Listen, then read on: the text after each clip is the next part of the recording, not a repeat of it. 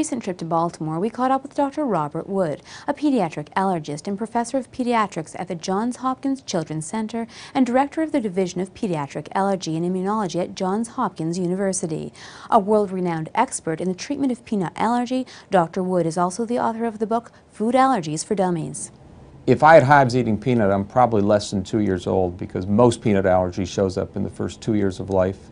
And most of it actually occurs on the very first exposure, the very first time that child's given a bite of peanut butter, or sometimes just a dab of it off their mother's finger while she's making a peanut butter sandwich for their older brother. They are typically a very dramatic and obvious reaction where within moments of getting that dab of peanut butter, hives begin. And the unknown at that point is whether this is going to stop with a few hives, whether this is going to progress to something that could be dangerous or life-threatening. So with the very first hive in that situation, we would say you need to see the doctor now. You need to do it by ambulance. You need to be seen in the emergency room. This is not a phone call to your pediatrician. This is go to the hospital where any of the life-saving measures that might be needed are available. The next step in the process is you should be leaving the hospital with a prescription in hand for self-injectable epinephrine, one of these pens that you carry around all the time in the event of your next reaction. And the next thing is you need to be seeing your pediatrician and then typically your pediatric allergist to have a more in-depth evaluation and more in-depth advice about the precautions you need to be taking to avoid future reactions. That part of it doesn't need to be done immediately. That could be done over the course of the next several weeks or months, as long as you got that prescription in the emergency room for that epinephrine to keep with you all the time.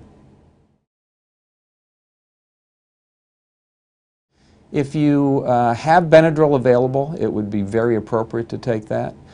It would not be appropriate, however, to run out to the local drugstore, get some Benadryl, come back home, see how your child is doing, and not have made the 911 call or the trip to the emergency room.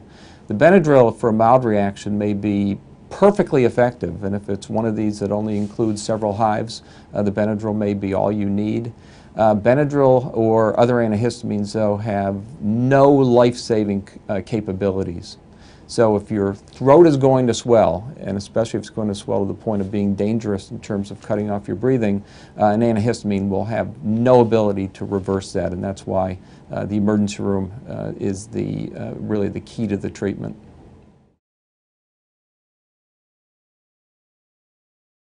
So when you arrive at your doctor or more likely the emergency room with that first reaction, you should expect to be evaluated immediately.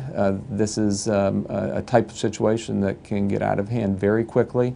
So you need to yell and scream at the triage nurse that my child's having an allergic reaction. We need help right now.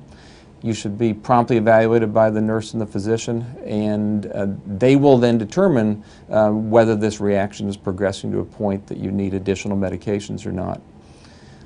The observation period should typically be at least 4 hours, because sometimes reactions appear to settle down and then flare back up a couple hours later.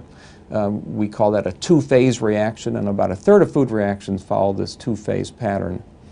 You should then be sent home with this prescription for medication for epinephrine that you would have on hand 24 hours a day, 7 days a week in the event of a future accidental reaction. So epinephrine is the medicine that has life-saving capabilities in an allergic reaction. People are kind of used to this because they heard of somebody who has a bee sting allergy who carries epinephrine with them, or someone else that has a peanut or other food allergy who's been given a prescription for epinephrine.